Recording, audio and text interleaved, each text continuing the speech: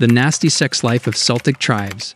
The ancient authors regularly described Celtic women as large, crafty, brave, and beautiful. Diodorus and Suetonius, in particular, described the sexual permissiveness of Celtic women.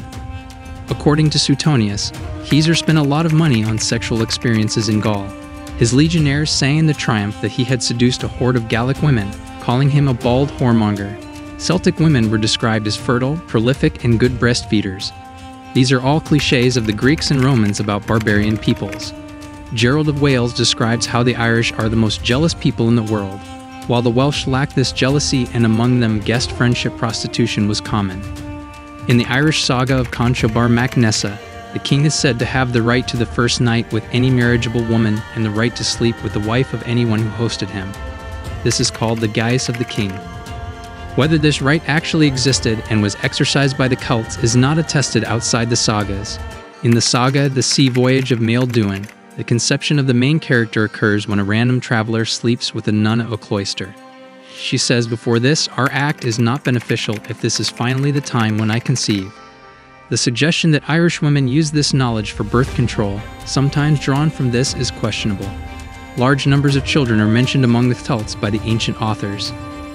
The statement of Gerald of Wales that inces had a pervasive presence in the British Isles is false according to modern scholars, since he complains only that a man can marry his cousins in the 5th, 4th, and 3rd degrees. Incest played a key role in British Celtic myth, such as in the courting of 18, as in other ancient cultures, like ancient Egypt, or the pair of Zeus and Hera in classical Greece. In actual social life, however, a notable meaning cannot be found. In British Celtic law, women had in many respects, for instance marriage law, a better position than Greek and Roman women. According to Irish and Welsh law, attested from the early Middle Ages, a woman was always under the authority of a man, first her father, then her husband, and if she was widowed, her son. She could not normally give away or pass on her property without their agreement. Her marriage was arranged by her male relatives. Divorce and polygyny, the marriage of one man to several women, were controlled by specific rules. Polyandry, the marriage of one woman to several men, was unusual, although some Celtologists conclude that it sometimes occurred from the Irish saga The Exile of the Sons of Islius. Caesar provides an example of the subordinate position of women. According to him, men had the power of life and death over their wives, as they did over their children, in a similar manner to the Roman paterfamilias. If the head of a high-ranking family died, his relatives would gather and interrogate the wives as well as the slaves, when the death seemed suspicious. Should they consider their suspicions to be correct, they would burn the wives after torturing them in every possible way. However, he also describes the financial role of the wives as remarkably self-sufficient. Caesar also says that among the Britons, up to a dozen men, father, sons, and brothers, could jointly possess their women. The resulting children would be assigned to whichever man was willing to marry the woman. Today, this is seen as a common cliché of ancient barbarian ethnography and political propaganda intended by Caesar to provide a moral justification for his campaigns. In general, monogamy was common. Having several legal wives was limited to the higher social classes. Since marriage was seen as a normal agreement between two people, Cain Lanamna, agreement of two, it could be dissolved by both partners. A temporary marriage was also common. The position of the wife, Irish, cat munter, first of the household, or prim ben, chief woman, was determined by the size of the dowry she brought with her. There were three kinds of marriage: that in which the woman brought more than the man, that in which both brought about equal amounts, and finally that in which the woman brought less. If the husband wished to carry out a clearly unwise transaction, the wife possessed a sort of veto power. In a divorce, the wife usually had full control over her dowry. The concubine, Irish, adultrach, cf. Latin adultera, adultress, had much less power and was subordinate to the main wife. She had a legal duty to assist the first wife in case of illness and could be harassed and injured by her with impunity for the first 3 days after her marriage, with only very restricted rights of self-defense, pulling hair, scratching, and punching back. After these 3 days, the ordinary punishments would apply to both in the event of injury or murder. Adultery by the wife, unlike adultery by the husband, could not be atoned for with a fine. A divorce in the case of adultery could only occur with the agreement of both parties, and the wife was not permitted to seek one so long as her husband maintained intimate relations with her. If she was pregnant with her husband's child, she could not have intercourse with other men before the birth of the child, even if thrown out by him. These rules were binding for Celtic noblewomen, but they may have been less strictly binding on the lower classes. In Wales, the wife was allowed to leave her husband if he committed adultery 3 times, if he was impotent, and if he had bad halitosis, taking with her the property which she had brought into the marriage or acquired during it. As sex exploitation had to be atoned for by the culprit by handing over the sort of gifts customarily given at a wedding and paying a fine, since it was considered a form of temporary marital tie. So what did they actually say?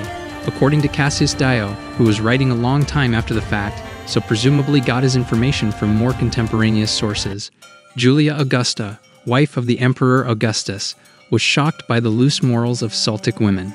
On complaining to one such, the consort of a Gaulish king, the woman is said to have replied, "We Celtic women obey the demands of nature in a more moral way than do the women of Rome. We consort openly with the best of men. You allow yourselves to be debauched in secret by the vilest." Keyser tells us that women are shared between groups of up to a dozen men, particularly between brothers or between fathers and sons. But Keyser is a bisexual Roman aristocrat and may be functionally unable to distinguish between women being shared and women choosing lovers.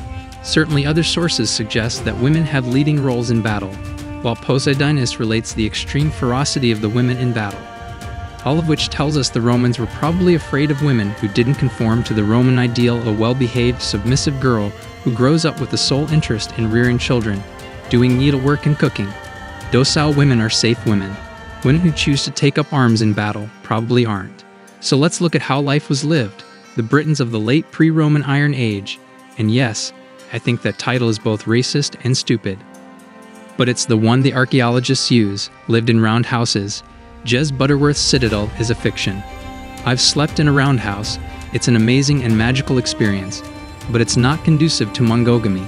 When 30 or 40 people are sleeping in the same space, it's unlikely, not to say highly improbable, that they'll all choose the same pairings night after night. Why would they, ancient Greek writers, go up to tell us how much the young men of the Celts prefer each other to their women?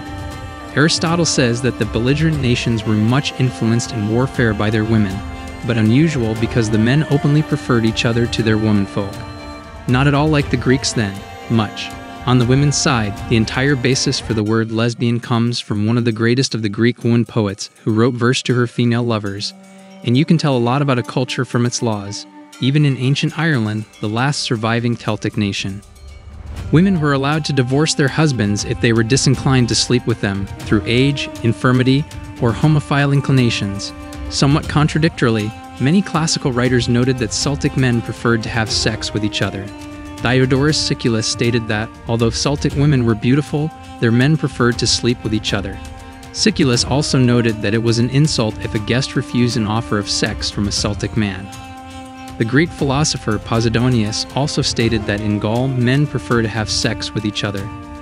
These sweeping statements may be a misinterpretation of Celtic male bonding rituals and certainly don't suggest that Celtic men only slept with women under sufferance. However, what they do show is that homophile relationships were not prohibited or taboo amongst the Celts, and that they had a flexible approach to sexuality.